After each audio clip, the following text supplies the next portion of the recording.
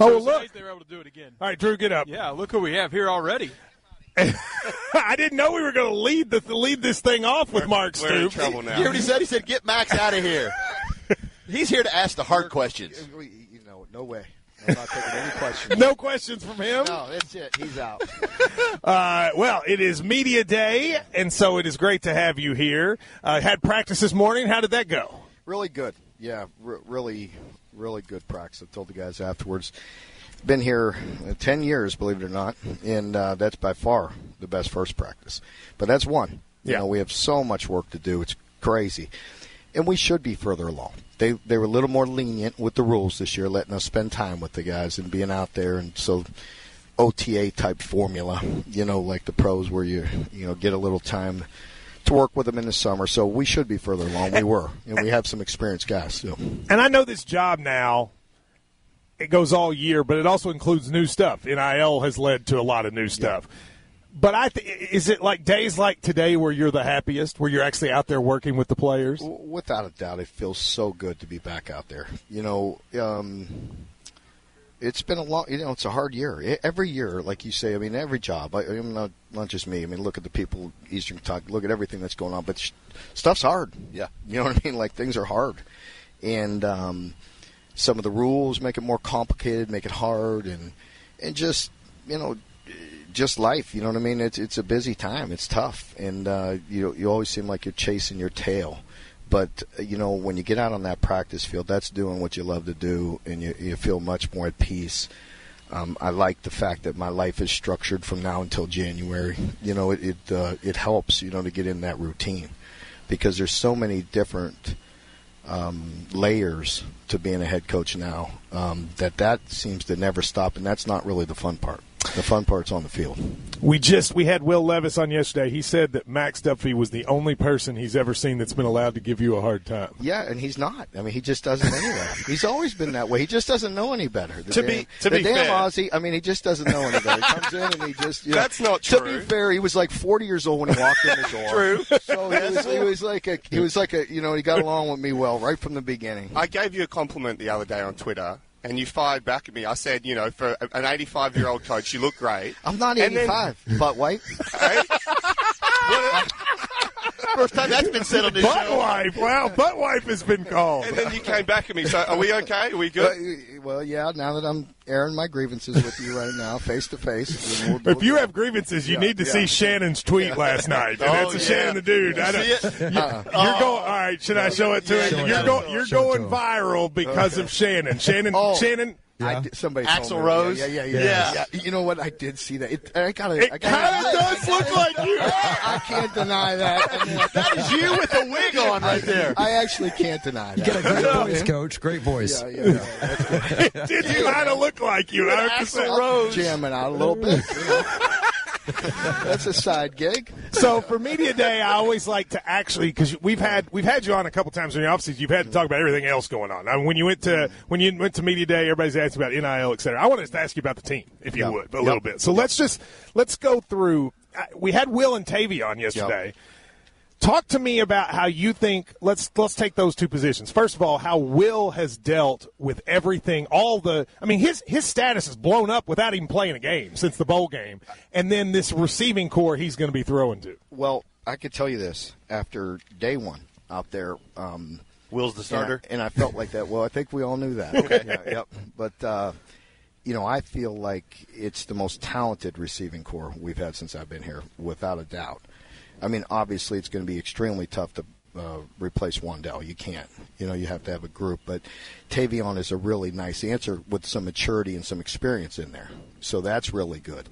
DeMarcus Harris on one side next to Dane, I think is going to do for a breakout year, because he's really worked hard and he's just tough and reliable. And then you have Dane, who has some experience from being here in the spring. And then you look at Christian Lewis. I think he's due to break out. You get DeKel back, who was here last year, would have played last year, but he had the knee. And he looks really good. And then you add in the freshmen, and you got Barry on, you got Chauncey. You got some guys that could really step up and play. And so I'm really excited about that group, to be honest with you. Yes, there's definitely some inexperience. And, But that's where the experience of a guy like Rich can really have packages and have plays and have guys ready to get touches, where we'll get him the football. At times in the last couple of years at receiver, you had a primary option. Last year, of course, it was Wandale. Maybe that one year it was what was the big kid, 6'6" kid, Wagner. Yeah. And then you'd have maybe a secondary option like last year with Ali, et cetera. But then if that didn't work, it was those two. You feel much more confident about other folks, right? Well, again, I think when you have the success that we had a year ago throwing the football, that automatically made our program better. Yeah. Just it's all the guys around them are getting better. And the tight ends. Because they're getting the tight end. Without a doubt, the tight ends, you put all that together in the way we blend it, I'm very excited about it. Let me ask you about those tight ends. I mean, you had two stud athletes, and you lost them both last year for periods of time with Upshaw and Cummings. What do you think those guys coming back does? Well, Isaiah stood out to me today, again, because we missed him in the spring. And so that was really nice seeing him out there. He makes a big difference right away. And then having Keaton back at full strength, we need him to stay healthy. We need to see what he can do. Brendan Bates is a heck of a football player. And so, as a whole, I mean, that's one heck of a unit, And I mean, Jordan Dingle's, he could do it all. Like he's a complete tight end. That's going to be a battle to play, right? So it really is. But the nice thing is those guys get. It's not nice that they get banged up, but it's just part of reality. The nice thing for us is we have depth. Yeah. Because it is a hard physical position. And there's going to be, some things. Even Justice Dingle really showed up today. And, he's a big physical guy that will help us in some blocking. And again, with this offense and with Coach Rich, it's very multiple. So, you need all those bodies. Running back position, I assume there's not an update on Chris. But talk about Chris. But then also, I feel like you got depth there too, right? We do. You got Jatan and Lavelle, that are – we really have 100% confidence in. You got the transfer Ramon. Of course, you got Cavassier, Drennan. I mean, talk about that transfer. You talking about the kid from JUCO or Ramon Jefferson. One day it's hard for me to see because he's a tough physical guy. We'll see when the pads come on, but I like what I've seen so far. So if there is a period of time where you don't have Chris, do you feel good about what you have behind him? Without a doubt. You know that we're going to be. Physical, and we've had backs, and we'll be all right. Offensive line, you've had 4 dudes drafted in the last 2 years, which is and then to be able to replace those, you look and you go, listen, you had a 3rd rounder and a 5th rounder last year, and another guy in Dare Rosenthal who was huge for you. Mm-hmm. How do you feel about the replacements there? Well, that's a big question mark for us. Obviously, DeAndre Buford will get first crack at left tackle along with Keontae, and Keontae was here all winter and all spring as well and really come along. And then Jeremy Flax has done a really nice job at right tackle. And then you got David Willenbaugh. That's a wild card as well because he's – What about my guy Tayshawn Manning? We're really confident in him. We're talking about tackles. I thought you were talking about tackles. Well, I was just talking about the offensive line as a whole. In general, well, inside, of course, Tayshawn and Eli is going to be good, and Kenneth played so much football. And then you got Jagger. Yeah. You know what I mean? And there's a swing guy. So you really feel – and then Q. So you really feel solid at center, which you have to have 2 or 3, and you have 5 guys that will play a bunch of football inside, and for sure, 4 tackles right now, because we could, I could just tell by the way we'll go into day 1, with Keontae getting some snaps as well if he doesn't win the job at left tackle. So we'll see. Him and DeAndre will be a good battle. I've told you this privately, but if there's a nicer kid than Tayshawn Manning, I'd like to meet him. I mean, he spent the summer with us, and I can't praise that kid enough. Yeah, no, he's really, and he loves this place too. And he just got here, and he absolutely loves it. You got time to talk defense? We got to take a quick break. All right, we'll take a quick break. Come back, talk defense. I'm sure Max will give him a hard time. This is Kentucky Sports Radio. To talk to Matt Jones and the crew, call the Clark's Pump and Shop phone line at 502-571-1080 or 1-877-904-1080, or send us the Kentucky branded KSR tweet of the day by tweeting Matt at KY Sports Radio. Welcome to the jungle. Now for more news on the Blue, Kentucky Sports Radio on Talk Radio 1080. Smart Stoops performing the other night. Hey, thanks for playing my tunes. You still got it. I mean, you still got it. Well, seriously, you don't. Check. And Shannon's tweet has gone viral nationwide. You're going to be called Axl Rose. You just need to be ready for it. He could be called worse.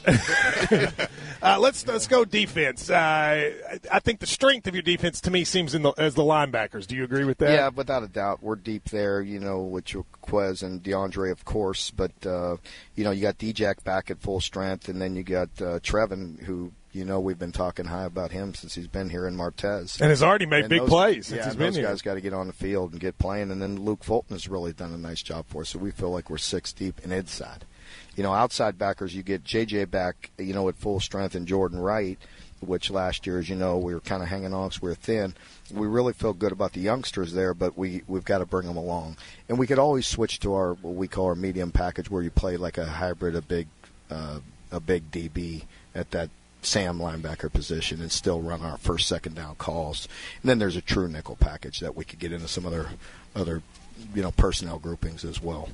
Tell people quickly about the video I saw Saturday night about J.J. Weaver. That was I hope that at some point the whole fan base can see it. I thought that was really touching what he's been through. I do. It was a nice message, and it was really nice for him to share that, and he's not embarrassed by that. He wants to spread that message. For people who don't know, he said he had some mental just difficulties after his father was killed and then his injury, and that he was able to go through therapy and talk about it, and he was very honest about it. He was, and it was a situation where I had several conversations with him during that period of time, and I could tell he was just a different person, and he was struggling, and he started opening up, and bottom line is he was, we gave him to a person that started talking to him, and it still just wasn't working. And he came, and we had some open conversation and honest conversations. And bottom line is I really credit Gabe and all the people at UK, Healthcare, because Gabe, I said, Gabe, this is serious. Like, this is not working. Find the right person. And we all can understand that. If you need to talk to somebody, there's some people you connect with more than others, and if you're getting therapy, same way. And so eventually we sought out and received the proper care, the person, the doctor that related to him, and he's made a huge difference with him since. Well, I think it's awesome that he has the strength to talk about it. Yeah. Defensive line, you got a lot of you got some returning guys, but some new guys going to have to step up. Yeah, I think the new guys, the big thing that we need something out of, he's not new, he's young, but Khalil, Saunders, we need to really get something. You know about Justin, Josiah, and Octavius. Those guys are steady. We need Khalil to step up. You need Jamaris Jenkins to step up. And then the big one that's a big wild card that has to have an impact early that from day one looks to be the case is Deion Walker. Deion's a big dude. He's huge. Yeah, and he's explosive. You got some dudes, you stand – 4 of those guys, Josiah, Octavius, a couple of them came to my wrestling thing a couple of weeks ago with Tayshawn, and I was like, just the physical difference in your guys from when you first got here is unbelievable. Yeah, and that's why we've been consistent. You made my wrestlers look tiny. Well, you always have a chance if you're physical. If you're not physical, in the long run, you're going to have no chance. You know what I mean? It just that cute stuff runs out. In this league, you just get wore down. You're going to get beat up. I mean, you got to be physical, and even where we got to get back to, and it's intentional at certain positions, even at skill positions, you got to be big and physical and strong. Now, there's a blend. There's the fast, there's the shifty, but you got to have big skill as well. And you remember a few years ago when we had all that length in the secondary, and all those guys were very talented. That was huge. Yeah, you had them and we made a conscious effort, and we're getting some guys back. I think a guy like Alex Safari is a youngster that stood out to me today. What about some of these? Do you know much about these transfers in the secondary? It's hard for me to get a good feel for those guys yet. I think it's going to be. I need a little bit of time. I think Keytron Smith, is a guy that stood out to me today. I think he's going to be. No question, he's going to help us, and we needed him. And Jordan Robinson is a guy that looks good, has got a little dinged up. And Zion, they all look good. It was hard to get a total feel for it today. I was watching a lot of new guys and also watching scheme on both sides. So there's a lot to take in. I spent some time with you all right now. I appreciate what you do. We got 3 minutes and you're out. I got to get in there and watch Ryan asked one and Max asked one. Go for it, Ryan. if Matt took his OVW wrestling ring and put it here in the middle of the field, who's the meanest, nastiest dude that would win the UK Football Royal Rumble? Ooh, that's a tough one. Let me think about that. The Royal Rumble. Gotta be the meanest, nastiest dude on the team probably that would win. And big. Big butt guy. Because the smaller, tough guys, they wouldn't last. No, not with some of them. No, I think I might have to go with. I think Josiah Hayes. I was going to say that. He was in the ring. Yeah. And so we had said to him, Tayshaun is licensed. Yeah. The other three weren't. And I was like, because you're not licensed, you can't put your hands. I got you. He wanted to. There were a couple times our guys had to be like, all right, stop. Yeah. He certainly wanted to. Max. It's not breaking news, but at the charity for the kids, the coaches for the kids on Saturday night, you decided to push the auctioneer off stage and do it yourself. Is that something you see for your future once the coaching's done? Is that something you could see yourself doing? Well, just when me and you were coming around and getting rid of all of our past disagreements, you were starting to connect again a little bit. It's a compliment. You did a great job, didn't you? We were there to raise money. Yeah. He knew how to do it. When he started yelling at people, they raised their bids. After 10 years, we've been doing that for 10 years as well, and we've raised, I'm so proud, the money we've raised for UK Hospital. And this year, we're gearing it towards mental health, but we also wanted to spread some to Eastern Kentucky, yes, of course, and and with the mental health and with UK Hospital, as you know, it connects with every county in the state. And so we've raised a lot of money, and it's a great cause. And so, no, after 10 years, Max, I mean, I like at the end, you saw I just called people out for money. You know what I mean? And he would name them by name. So when we're haggling 5-10 minutes over, this or that, you got to move on. Hey, that's exactly like Matt does on this show. Just move on. You appreciate the call. Yeah, you got to move on. So. Let me say one thing before you go. You came up to me Saturday, and this, I think, says a lot about you, and I want people to know this because you wouldn't say this. First thing he said to me when I saw him Saturday is he goes, "Tell me about what's happening in Eastern Kentucky. How sad is it?" It obviously has touched you, and I just want people to know that's not a public thing for you. Nobody heard you say that to me but me, and you were asking me questions about those counties. I know it has affected you. Without a doubt. I mean, we get over here, we get in this bubble, we get consumed with what you're doing, but that is way beyond this. You know what I mean? Yeah. That is so important, and I really love what Cal did last night in the athletic department, and we're all helping as part of that. We as a team are going to do something. We have 2 things lined up. It'll come out later, that we're going to do to help. And, of course, with your own donations and things of that nature, you do whatever you can. And I just continue to ask people to do that. Do whatever you can. And that's the great thing about this state is it will unite. Amen. Mark, thank you very much. Go get to it, and we appreciate you taking the time. We will take a break and be right back here at UK Football Media Day. It's KSR.